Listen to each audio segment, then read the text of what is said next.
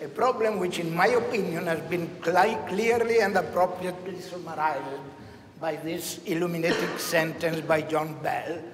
Nobody knows what quantum mechanics say exactly about any situation, for nobody knows where the boundary really is between wavy quantum system and the world of particular events. And we have seen today also quantum classical, reversible, irreversible, and this kind of thing. So, well, let me just use some picture just for being very, so suppose I have a vertically polarized photon that I send through a calcite crystal, and it goes out from the ordinary ray, so it goes there and it makes nothing. If it is horizontally polarized, it is deflected upward, and I have the usual machinery of Schrödinger cat. So essentially, from this point of view, the superposition, the macro-objectification problem is this one. I have projected this only to call attention on the fact that at that level, I can easily check that the superposition is actually there.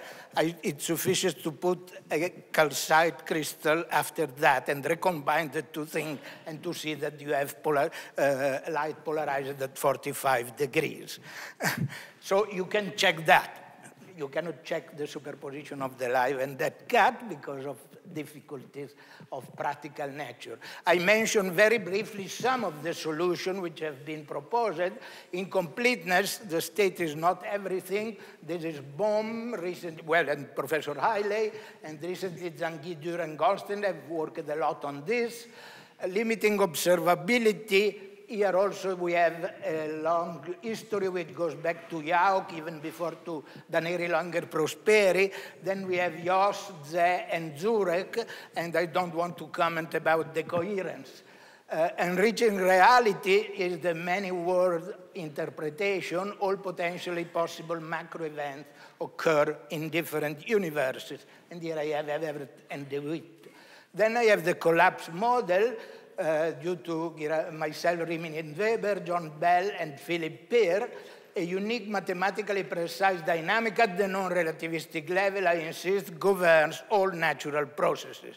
And now I will present the model, the collapse theory. The central idea is that since the Schrödinger evolution is linear and deterministic and the reduction process is nonlinear and stochastic, we try to add nonlinear and stochastic term to the Schrödinger equation. So we accept to modify the evolution equation. As it is obvious, there is a problem. If you introduce something which strives to drive the state vector in certain manifold, which manifold would you choose? And then it is obvious that since the situation characterizing macro objects correspond to perceptual different locations of some of their macroscopic part, the preferred basis problem is solved in the sense that you have to try to make objective the position of the particle. With these premises, I can be specific about the original collapse model, which has been published in 1987. Okay, well, the state, the Hilbert space is associated to any physical system, and the state of the system is represented by a normalized vector in the space. For what concerns the evolution of the system obeys Schrödinger equation. Moreover, there is this stochastic and random and nonlinear processes. So at random time with the Poissonian distribution, this does not work, with mean frequency lambda, each particle of any system, you see here I have the n particles suffer a localization, xn at is the position operator of the n particle, x is the position, and so you multiply the wave function times this operator ln. If it suffers a localization, you normalize the vector, and you assume that the probability density for a localization occurring at x is given by the norm of the state that you get when you apply the localizing wave function to the wave function of your system. In a moment I will, well, if you want also the ontology, my friend always speak of ontology, particularly Professor Goldstein. So the ontology is that if psi of t is the wave function in configuration space, then you can take the modulus square of the wave function, you fix the n particle to the position x, you integrate over all the variable, multiply by the mass of the n particle and sum over the particle. This is assumed to describe the density of mass distribution of the system in three-dimensional space as a function of time. Well, so I will just give a very simplified view of the localization process for micro and macro objects. You see there I have a microscopic object which is in a superposition of the two Gaussian here and there. The other Gaussian that I have drawn is my localization function, and therefore if a localization occurs at that point, bloody hell, why? Oh, it works. If it occurs there, well, multiplying that Gaussian times the Gaussian which is there, you get 0, so you localize the particle, then you normalize the state, and you get the particle which is localized in that region. Obviously, localization out of the region in which the wave function is appreciably different from 0 has probability 0 of occurrence because the probability is related to the norm after you have applied the localization. But this is an important point, the trigger mechanism. This is a fundamental point. That is to say, in the case of a macroscopic rigid body, you can immediately see that if you have a particle there and it suffers a localization, when this pointer is here, the wave function of that particle is different from 0 only in that region, and so the product of this Gaussian times the wave function of the particle which is there makes 0, which means that localizing one of the particle of the pointer localizes the whole pointer. In this case, well, I have made an almost rigid body, but you can consider also distribution of particle. Well, I remember that Philip Peer was working many years on these problems, and the two problems that he had to face were the trigger mechanism and the preferred basis problem and the trigger mechanism. And when John Bell wrote to me asking to guest Philip Peer for 1 year in Trieste, he came and he has given an interesting improvement that I will describe briefly of this theory. Well, the problem is choosing the constant of the theory. Well, the original choice has been that lambda is 10 to the minus 16 second minus 1 for a nucleon because it has been shown and it has been stressed repeatedly also in this conference that the reduction must be proportional to the mass. So that is the reduction frequency for a nucleon. The localization accuracy is 10 to the minus 5 centimeters, so my parameter alpha is 10 to 10 centimeters. Well, then you remark that a microscopic system suffers a localization about every 10 to the 7 year. But due to the trigger mechanism, if you have an Avogadro number of particles, 1 gram of matter, if it would end up in a superposition of being here and there, the superposition is suppressed in 10 to the minus 7 seconds. So this is the game, essentially. Well, Bell at ICTP in 1989, this is the last speech of Bell, has written this number. I don't share this. I consider this as a phenomenological model, which is interesting to consider. But he has said these numbers are new constant of nature like the fine structure constant. That's, in my opinion, a very good solution for this problem in the context of non-relativistic quantum mechanics. And if I were teaching non-relativistic quantum mechanics, that is the line that I would take. Instead of all that talk, reduction, this is micro, this is macro, I would have this new equation, and you would see that big objects have definite configuration, and you would see that little objects like hydrogen atoms are fully represented by the Schrödinger wave function. Okay, a mathematically more elegant, this is what has been worked out by Philip Peer, essentially, and subsequently by Peer, Rimini, and myself, is to use a Stratonovich stochastic differential equation. The Wi is a set of real linear processes which average 0 and covariance that I have written there. And essentially, this equation physically is very strictly related. Actually, I have proved that if you take the statistical operator in the trace class, it can remain. You can have a heating process which is as near as you want to a solution of this equation for all times. Okay, so some remark. The physics is determined essentially by the product of alpha lambda. 1 over square root of lambda is the localization accuracy, lambda is the localization frequency, with the only proviso that the localization accuracy must be much larger than atomic dimension, otherwise the localization inside the macroscopic body like a solid would produce dislocation or something like that, which can be proven already to violate experimental situation. Well, changing the above product by some order, and I will discuss this in a moment, of magnitude contradicts known facts or requires some modification like the introduction of an appropriate cutoff. Well, the model quantifies itself as a rival of quantum mechanics and so suggests where to look for the breaking of the superposition principle.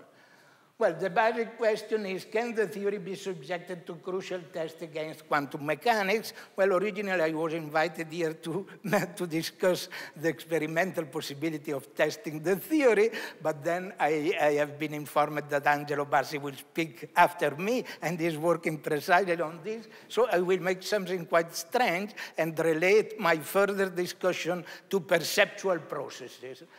So in the literature, there are various suggested tests, which seems to become more and more feasible. The talk by Bassi will be specific concerning this point, so let me go on. For the above reasons, I have decided to concentrate my attention to what such model might teach us concerning the perceptual process, and I will even dare to discuss a possible perceptual test of collapse models against standard quantum mechanics. This is a little bit too ambitious, but I think it is interesting to know that something like that can happen. Well, so I will start by recalling a debate which took place just when we have formulated our things. It has been, there is a criticism due to David Albert and Lev Weidman, in which they have made essentially, well, this is their proposal. You have an impinging atom which goes through a Stern-Gerlach magnet. It goes into the superposition of being along path A and path B. When he hits the screen, he excites about 10 photons, and then these photons have a very short lifetime, so they decay, and so you have the superposition of 10 photons from A and 10 photons from B. And essentially, if to go on with this discussion, I need that you can test that you can create the superposition of 10 photons from A plus 10 photons from B.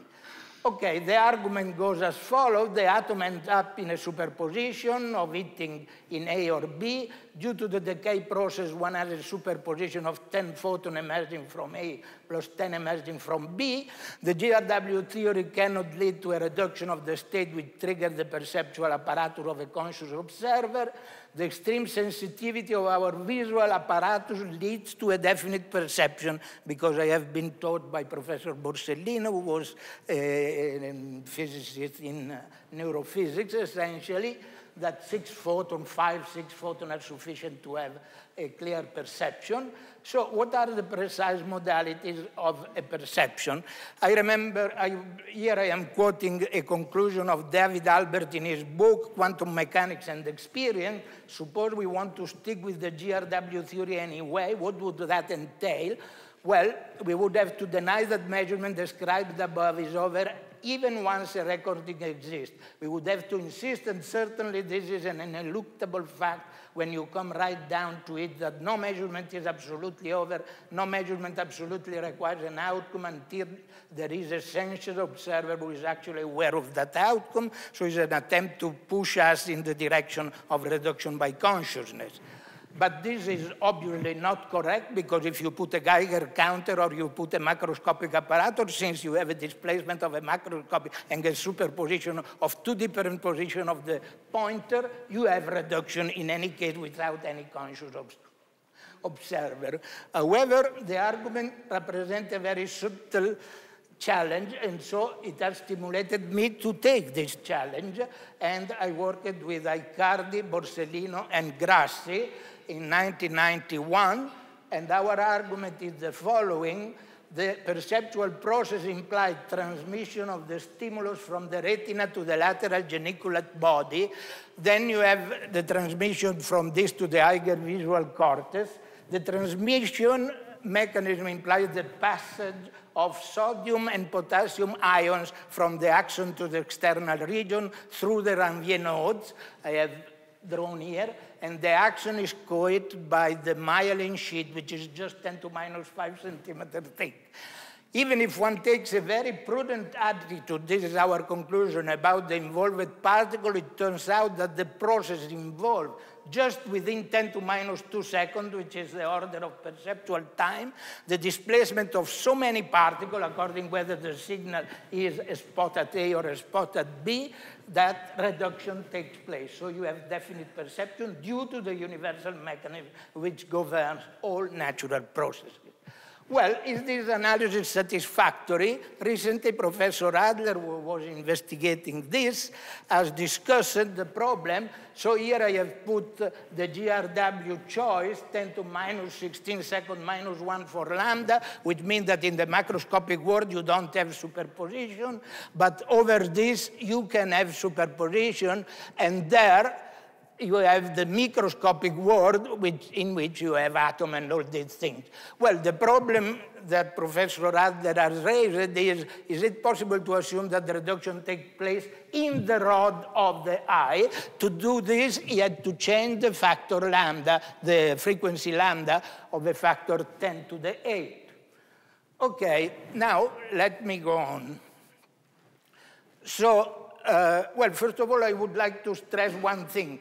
Our model, if you consider the characteristic time in which the Hamiltonian changes appreciably the state vector of the system, this is extremely larger than the time separation between two reductions. While in the perception, because the perceptual process is just completed in 10 to minus 2 seconds, there is a competition between these two processes fundamentally. Well, no problem. You have 10 to the 25 reduction during the time in which the wave function, for instance, the spread doubles or something like that for a macroscopic body. So, on the other hand, both according to GRW as well in Adler's model, the localization are just reducing the superposition in a time interval comparable to the perceptual times.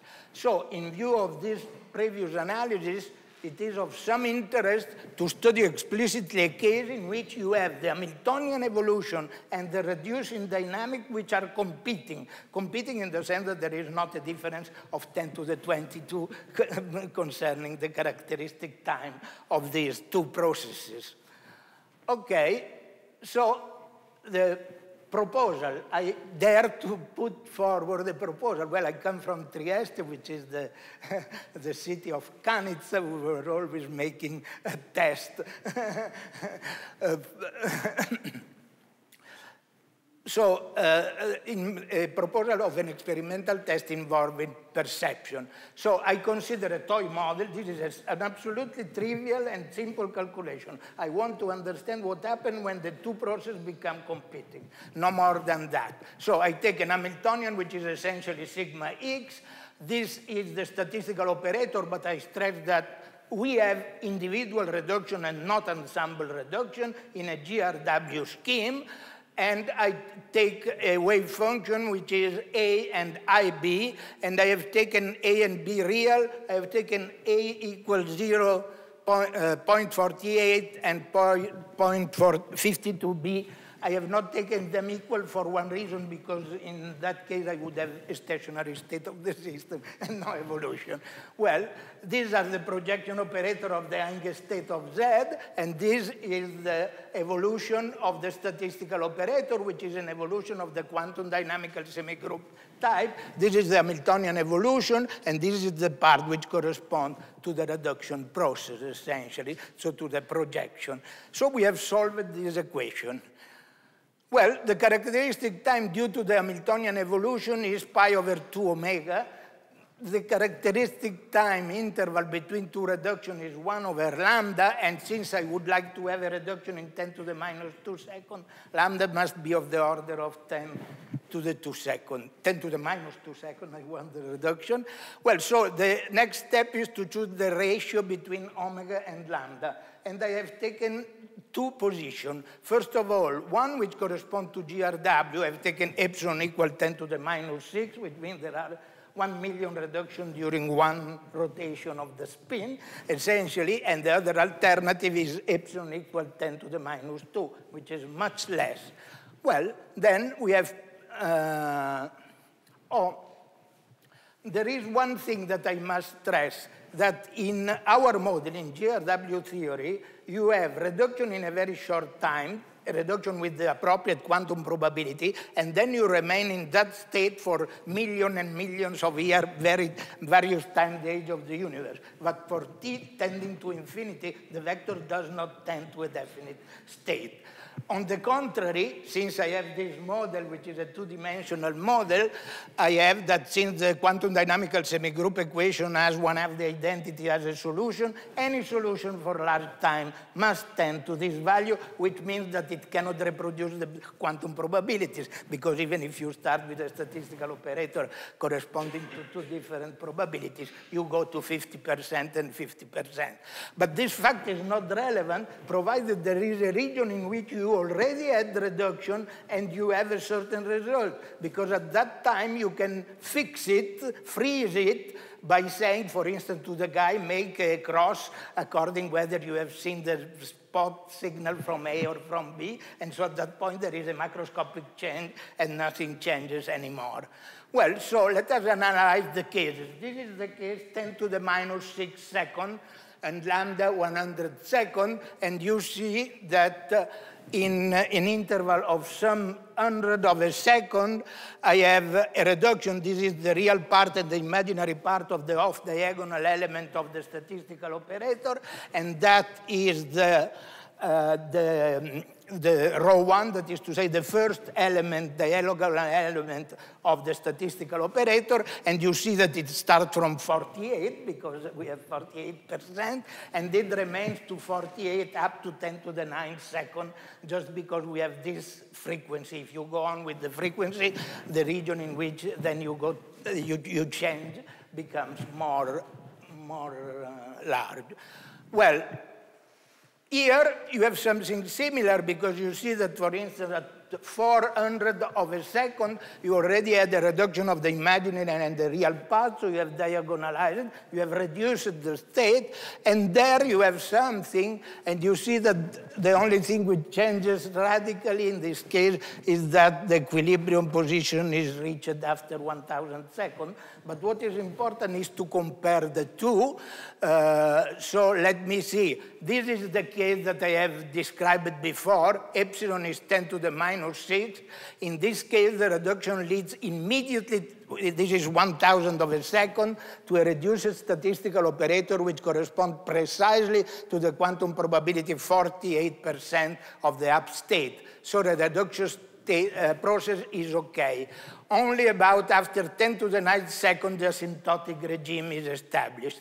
Here instead you have this behavior of R1. In this case, as already stressed, the asymptotic regime is reached much before, for an order of 100 seconds. However, there is a region in which there is a plateau, and what is interesting is that you draw a line where you have the plateau. Instead of 0.48, you have something more than 0.49.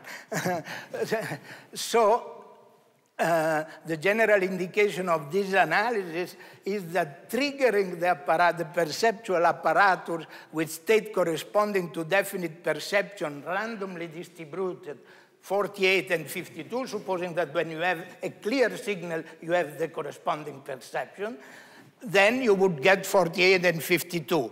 But if you trigger the system with this state, A spot at A plus B spot at B, you tend to have an excess of detection of the spot at A. Obviously, I was discussing this with Bennett, and Bennett told me, oh, but then you can make faster than light signaling. So what happens if you change the state? And the idea is very simple. Suppose here I take an untangled state in which Chi1 and Chi2 are two states on both sides. then if Bob decided to measure Chi1 or Chi2, he has a reduction either to A up plus B down or to A up minus B down. While if he chooses to measure Chi1 plus or minus Chi2, the operator which has this as eigenstate, is reducing either to up or to down, which are those which give a definite perception. Therefore, his idea was, if both the state with the plus and the minus give the same result, you could put out a mechanism for making faster than light signaling. And this is not possible because we know that GRW does not allow faster than light signaling, and the effect of triggering the perceptual apparatus of Alice, which A minus B instead of A plus B must compensate, and we have checked also this, and this is the final figure, and you see that essentially when you trigger with A plus B, you have 49, but when you trigger with A minus B, you have 47 essentially, and the compensation gives exactly the result 48, which is what you must get. Well, so this is more or less the story, and I will conclude. We consider interesting to check collapse model against the standard theory, and the talk by Angelo will be illuminating in this sense because it's not so fantastious as mine. From this check, one should not exclude those referring to perception, and we have made plausible that if one would be able, and I don't have clear ideas about this, I have discussed this point many times with Francesco De Martini, said that it's very easy to make a state which is a superposition of 10 photons from A plus 10 photons from B, but actually I don't know if experimentally this is feasible. However, if you make this, then some perceptual effect will differ according whether one resort to the statistical mixture, or one trigger with definite spot from A or spot from B, or from the superposition of the two, might emerge, and this would be another way of putting into evidence that even at the perceptual level, this theory is different from quantum mechanics. Thanks.